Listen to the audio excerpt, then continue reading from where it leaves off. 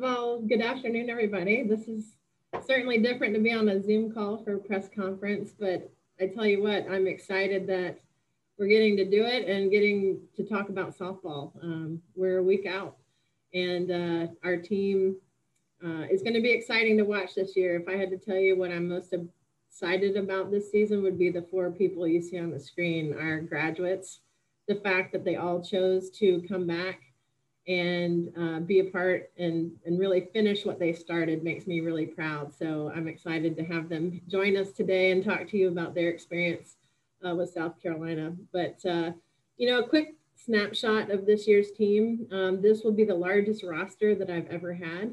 We have 27 on the roster, really 25 active players right now due to injury. I signed the largest freshman class I have in my time here. We have 10 talented freshmen that joined this group, and it's been really fun to watch, again, our graduates really be the mentors for this group. I think it's great that our freshmen get to experience playing with these old ladies on the call here with the graduates. So it's been fun to watch the mentorship that's gone on during practice. I think from the offensive side, we've really added a lot more team speed. I've added more lefty hitters. I think we're going to have some more options from the offensive side.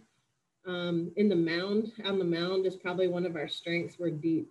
I have 7 pitchers on the mound, and I think that's going to bode well based on our schedule this year. It looks a little bit different with a lot more double headers. Just based on what's going on, we'll be playing a few more double headers midweek.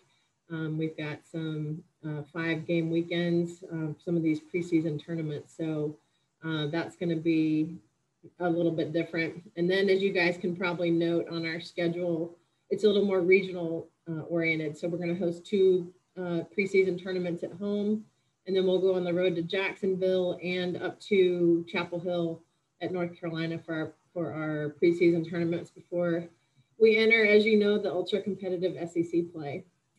One other notable for us this year will be the first Clemson game. I know we talked about that last season, but that we ended too short to get Clemson in last year. So April 21st will be the first ever Clemson Carolina softball game, and we're really, really excited about that. All right, with that, please use the raise your hand function, and we'll call on you. And remember, please stay muted when not asking your question. We're going to start off with David.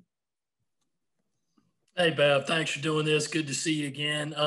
Been a very strange off season. Just how weird was it to you to kind of, have to deal with the ending of the season like it did and really have to juggle all the moving parts before getting this team together and then kind of getting practice started for a season that you might not have known it was ever going to happen? Right. Exactly. I mean, it's definitely been unprecedented times, and it's made leading during COVID has definitely presented its challenges. Getting the team back together after just being on Zoom calls from basically March through the summer. We had to come back to new protocols, what they consider new, what's normal here at school was different, how they eat, how they gather. All of that has changed. And I think it really, everyone has appreciated the lengths we've gone through to be able to practice and to be able to play. As you know, we didn't play anybody in the fall. So we've just been scrimmaging ourselves. And I'm telling you, I think everyone is chomping at the bit to see an opponent, a different pitcher, and just get out there and play again. So I think having to go through all that adversity has really led to a lot of gratitude for this group to be able to actually get back out and play again. All right, we'll go to Cam. Hey, also for Coach Smith, kind of going off of Dave's question there, I'm not sure many of us thought that 11 months later we'd still be in the same situation dealing with COVID. How have you been battling, I guess, the fatigue of the pandemic with the team, having to basically go through 2 seasons of this now? Yeah, well, it's just the commitment to really come back and to be able to play. I think our players have been very responsible about staying healthy, keeping the team healthy, because the goal is At the end of this season, they're going to crown a national championship, the national champion, and we want to be there. And so I think our team has done a great job in terms of keeping safe and getting out there and really working toward our goals. But it definitely has been different for us, that's for sure. Right, next up, we'll go with Brandon. Hey, Bev, you kind of mentioned it a little bit already, but can you talk a little bit more about all 4 graduate students coming back and kind of when you heard all 4 were going to come back? Yeah, those phone calls took place over the summer, and Lauren Stewart, I would tell you, was the first one to raise her hand and say, I'm in. And then from there, we had phone calls. One thing you need to know is that they're all in graduate school now. Kenzie McGuire actually has her graduate degree, and she's just taking more classes to get even smarter. Mac Bozel will finish with her degree, and Stu and KK are in their first year of graduate school. So it's really great that they can come back and that the athletic department afforded them the opportunity to come back and have the graduate year paid for. So Stewie was the first one to raise her hand and say, I'm in. She did not hesitate. And then Mac was right behind her. It really fell in line with everything. And I think ultimately for all of them, they wanted the opportunity to come back and finish what they started. I think you're looking at some of the greats to have worn the garnet and black, and I'm happy personally that they have the opportunity to really complete 4 full years of play. Kenzie was probably our big question mark and holdout. It wasn't her head. I mean, she definitely wanted to play. Her competitiveness wanted her to play, but she wasn't sure if her body was going to allow her. So she actually had some surgeries over the summer to get well. And so we've just got to keep this group healthy. So as long as their bodies are going to allow them to play, they're going to be out there and do a great job for us. Or we'll go back to David. This one's for KK. KK, good to see you again. Just how strange was this off season for you? After the injury, because I believe you were already home. And then what was the decision process like for you to go ahead and come back for the season? Yeah, so as y'all all know, I got injured in the Invitational in Florida, which was a huge bummer for me. And the concussion process took super longer than expected. So that was also a bummer for me. So as I was getting back into the process of coming back and actually going through protocol to be back on the field with my team, the day that I actually got to come out here and pitch to some batters and practice again was the same day that they canceled season, which was the day I got cleared. So it was a lot of emotions in my head, just like, what the heck is going on? Just seeing if we were going to be even able to have another, shot at having another season. And I just remember, like, I was just so upset, and, I just felt kind of blank at the moment. And, I saw where the NCAA came out with, the COVID year, you get your extra year if you were a spring student athlete. And I was just thinking to myself, like, this is good. Like, I think this is it. Like, this is a chance for me, to go back. I didn't get to finish. I played like maybe 1.5 games at the start of, the 2020 season. So it was a good opportunity for me to come back and finish with my sisters. And I'm super excited. If I could jump in with one real other quick one, Kenzie, Mac, and Stewie, what were y'all's decisions like to come back? Kenzie, I know you might have had the injuries and everything, but for the rest of you, was there ever an option to say, well, maybe I can move on, maybe I can go somewhere else, or what was that decision like, and how long did it take for y'all to say, I'm coming back? We'll start with Kenzie on that, then go to Mackenzie, and then we'll go with Lauren. For me, it was just figuring out what my body could handle. I'm very competitive, so I didn't want to miss out on competing for one last year, especially with this group of girls that's on the call right now. But just trusting the doctors here, trusting Coach Bev that they have my back, and that if I can do it, I will, and if I can't, I'll still be a part of the team. So. My decision was fairly easy once we got the okay to come back from the NCAA, because I was coming back in the fall anyways to finish my master's degree. So I was like, what's one more semester? Let's lengthen it out so I can finish how I wanted. I didn't want to end in the middle of March. I wanted to go all the way through June. So it was pretty simple decision for me. And once I got the okay from the NCAA, I was ready to be back here. Hello, everyone. For me, it was a very easy decision. The season ended so abruptly, and I knew that we just had so much more unfinished business that we had to do. So knew that we still had our goals that we put in place our freshman year, and just getting the opportunity to be able to come back for our senior year was huge. And I just knew I wanted to do that from the get-go. Thank you, everyone. We'll go with Cam. Hey, this is for Kenzie. I remember at this media day last year, you saying that the thing you were most excited for in the 2019 or 2020 season, I'm losing track of the years, was finally getting to be a part of the Clemson rivalry, and you guys finally getting to be a part of that. So from the player side of things, how tough was it to have that game taken away, and then how much more are you looking forward to it this year? We were all super bummed just because we've never had the opportunity to play a rival Clemson game. So having the opportunity to do it again for the first time again is super exciting. I think we're just all excited to have that same rivalry feeling that all the other schools do. And like, we've missed out on it last year. It was funny looking at the schedule again and seeing their name and just hearing like, oh, like Coach Bev said again, it's the first time we're going to play Clemson all over again. So we're ready. I will go back to Brandon. KK, this is for you. Can you talk about what you think the pitching staff looks like and what you guys think your strengths are as a staff? Yes. So personally, I think we have a great opportunity this year with 7 pitchers. We're definitely deep in our depth with pitching.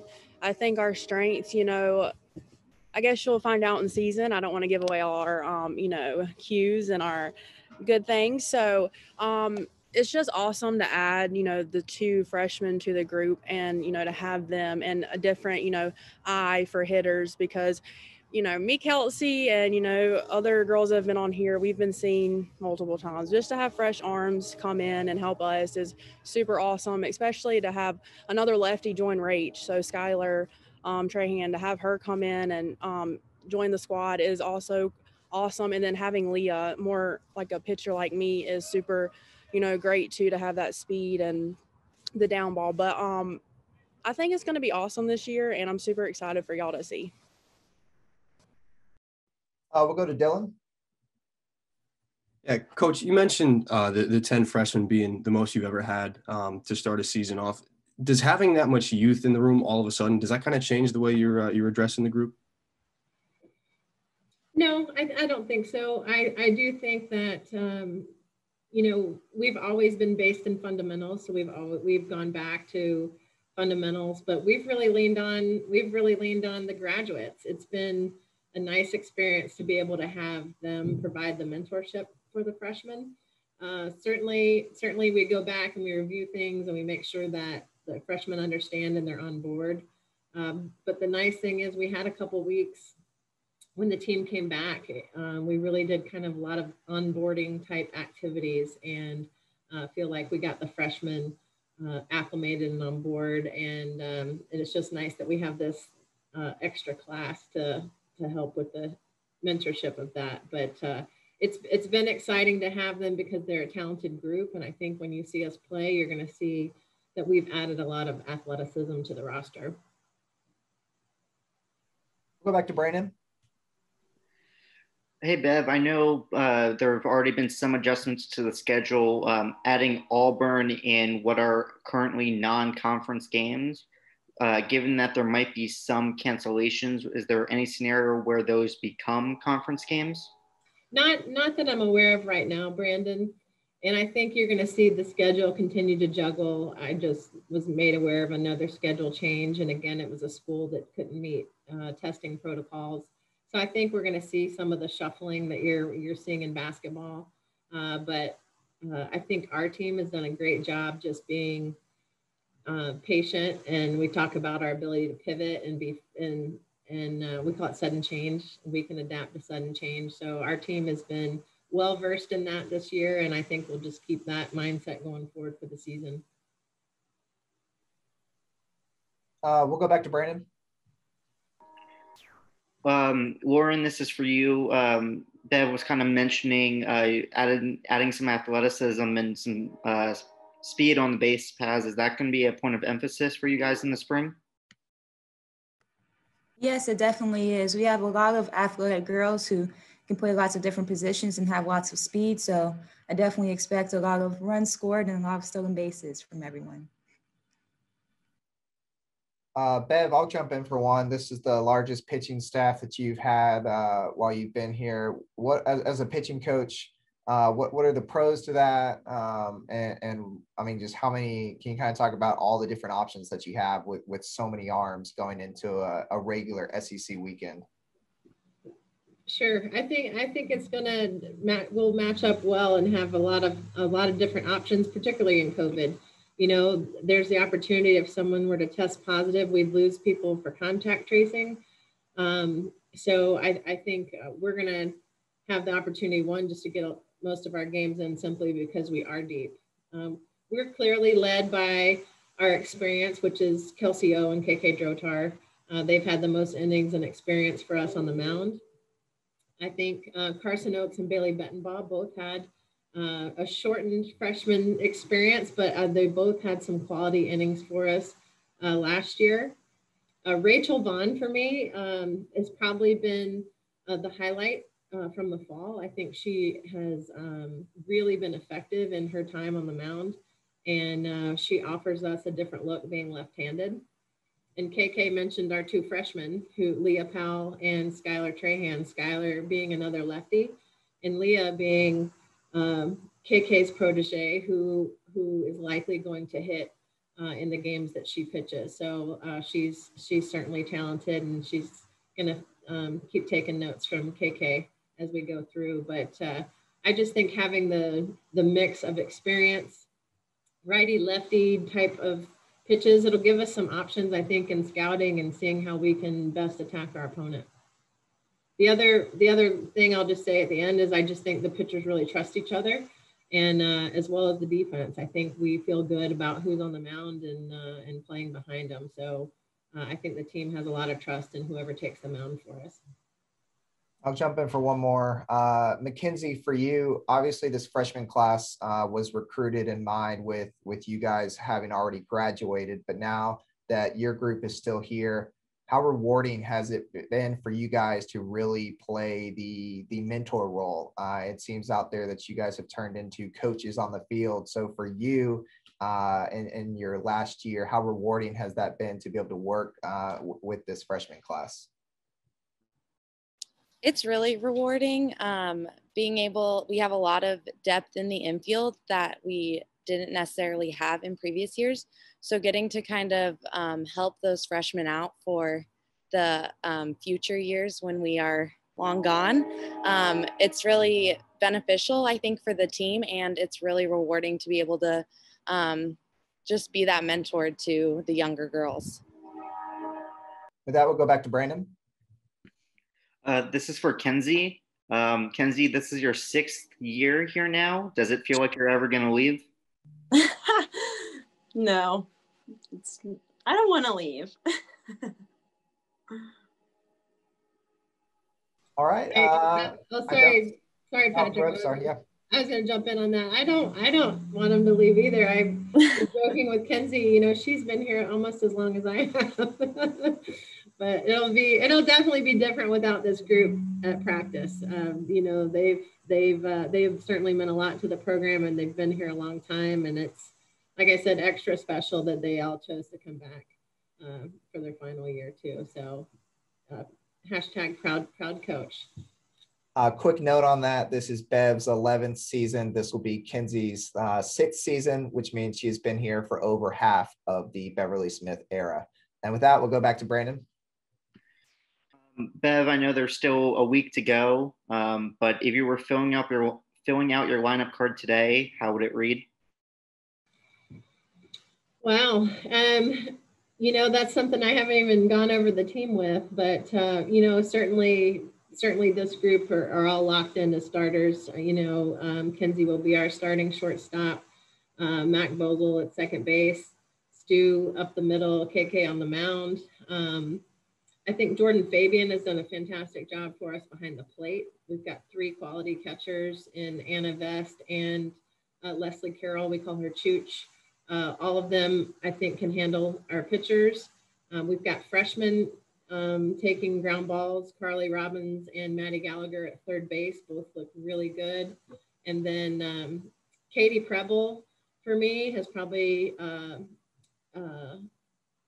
made the most strides this fall and offers so much power for us at the plate. She's likely to be in left field, and she's going to be, every time we pitch to her, I just think, oh gosh, I'm glad she is on our team. So Katie Preble has really made great strides this fall and looks really good. And then again, just going back to the athletic piece, we have a lot of options for right field, but AJ White offers us a lot of speed in the outfield, going to catch and at the plate. Kylie Gleason's done a really good job out there. We've got a lot of options, and I've got a week to figure it out. But that is definitely going to be the challenge. Is I only get to put 10 names in the lineup, and we have a really solid team. That's not going to be an easy job. I'm not seeing any hands raised in the queue. So final call, if anybody has any last questions, and if not, we're going to end it on that and thank, oh, no, Brandon, another question from Brandon.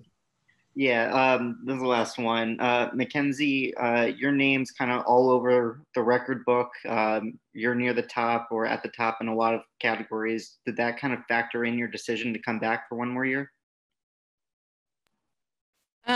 Obviously, I would love to break some of those records and have my name at the top of those record books. But the main reason I came back was to finish what we started last season, which is to win a national championship and go out with a bang and get a ring for when I'm done.